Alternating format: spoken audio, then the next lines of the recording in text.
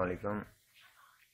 اس video میں ہم جو کویسچن ڈسکس کریں گے اس میں بوائلر کی اقسام ہیں ٹوٹل، اور ان میں جو پہلا کویسچن آئے گا وہ ہے ٹیوب کی شکل اور پوزیشن کے لحاظ سے بوائلر کی اقسام۔ نمبر 2 پہ ہے ہاریزنٹل اور ورٹیکل بوائلر میں کیا فرق ہوتا ہے، اور نمبر 3 سنگل ٹیوب بوائلر کیا ہوتا ہے۔ نمبر 4 پہ آ جاتا ہے ملٹی ٹیوب بوائلر کیا ہوتا ہے۔ نمبر 5 پہ ہے استعمال کے لحاظ سے بوائلر کی کیا اقسام ہے، اور نمبر 6 پہ اسٹیشنری بوائلر کی اقسام۔ نمبر 7 ہے فرنس کی پوزیشن کے لحاظ سے بوائلر کی اقسام، اور نمبر 8 پہ ہے ٹیوب کنٹینٹ کے لحاظ سے بوائلر کی اقسام، اور نمبر 9 پہ ہم پڑھیں گے کلوزڈ ہائیڈرولک سسٹم اور اوپن ہائیڈرولک سسٹم میں کیا فرق ہوتا ہے۔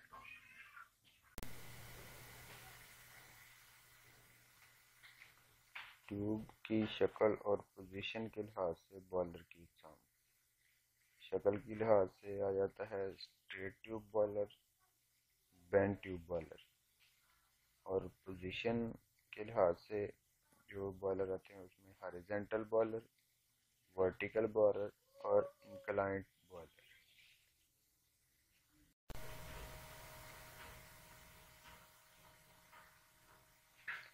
ہاریزنٹل اور ورٹیکل بوائلر کا فرق۔ اگر کسی بوائلر کا پرنسپل ایکسس اس بوائلر کے ہاریزنٹل پلین کے ہاریزنٹل ہو تو وہ ہاریزنٹل بوائلر ہوتا ہے، اور اگر کسی بوائلر کا پرنسپل ایکسس اس بوائلر کے ہاریزنٹل پلین کے ورٹیکل آ جائے تو اسے ورٹیکل بوائلر کہتے ہیں۔ مطلب کہ اگر ایک ہاریزنٹل بوائلر جیسے پیکٹ ٹائپ بوائلر ہاریزنٹل پڑے ہوتے ہیں تو اگر وہ ہاریزنٹل پلین کے ہاریزنٹل ہوتے ہیں، اور اگر کوئی ورٹیکل آ جائے اسی پوزیشن میں تو اس کو ہاریزنٹل پلین کے ورٹیکل آ جاتا ہے تو اس کو ورٹیکل بوائلر کہتے ہیں۔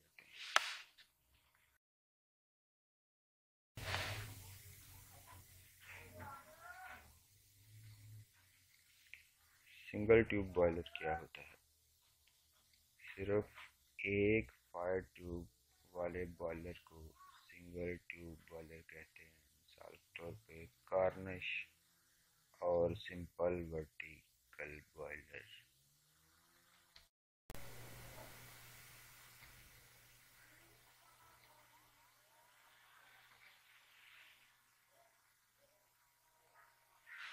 ملٹی ٹیوب بوائلر کیا ہوتا ہے؟ دو یا دو سے زیادہ فائر یا واٹر ٹیوب رکھنے والے بوائلر کو ملٹی ٹیوب بوائلر کہتے ہیں۔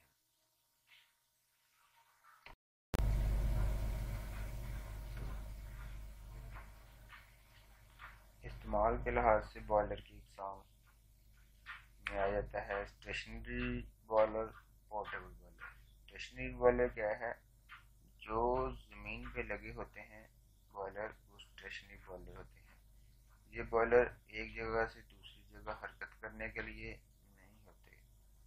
پورٹیبل بوائلر کیا ہیں؟ یہ بوائلر ایک جگہ سے دوسری جگہ حرکت کر سکتے ہیں، جیسے لوکوموٹر بوائلر۔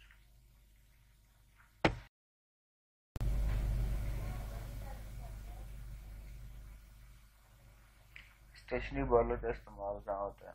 مرکزی اسٹیشن کی ہیٹنگ کے لیے، پروسیس اسٹیم جنریشن کے لیے، پاور جنریشن کے لیے۔ اسٹیشنری بوائلر جو ہیٹنگ کے لیے استعمال ہوتے ہیں ان کی اقسام میں کیا آ جاتا ہے؟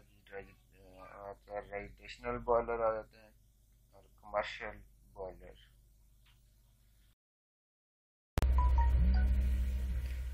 فرنس کی پوزیشن کے لحاظ سے بوائلر کی اقسام۔ دو اقسام ہیں، انٹرنلی فائر بوائلر اور externally fire boiler. Externally fire boiler اور انٹرنلی فائر بوائلر میں کیا فرق ہوتا ہے؟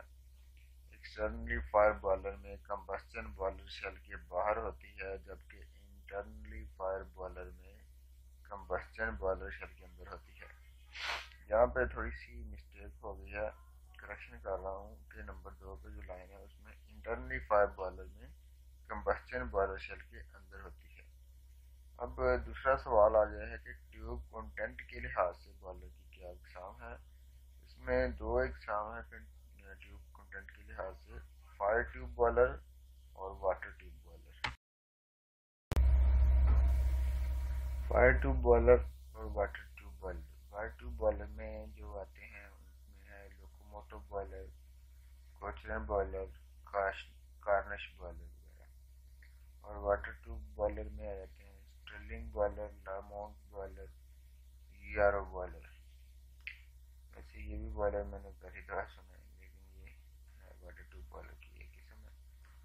ये चंद किस्में सी और भी बहुत सारी किस्में हैं, लेकिन उनमें से ये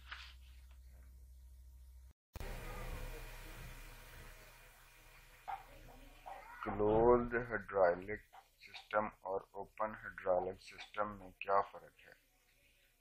नंबर एक, क्लोज्ड हाइड्रोलिक सिस्टम में एक ड्रम होता है जो दो काम सर अंजाम देता है। नंबर एक, वर्किंग फ्लूइड की सर्कुलेशन के लिए ज़ख़ीरे का काम। नंबर दो, वाटर को स्टीम से अलग करने के लिए सेपरेटर का काम भी करता है। दो ओपन हाइड्रोलिक सिस्टम में कोई ड्रम नहीं होता और वर्किंग फ्लूइड एवोपरेटिंग ट्यूब से एक ही दफ़ा गुजरता है।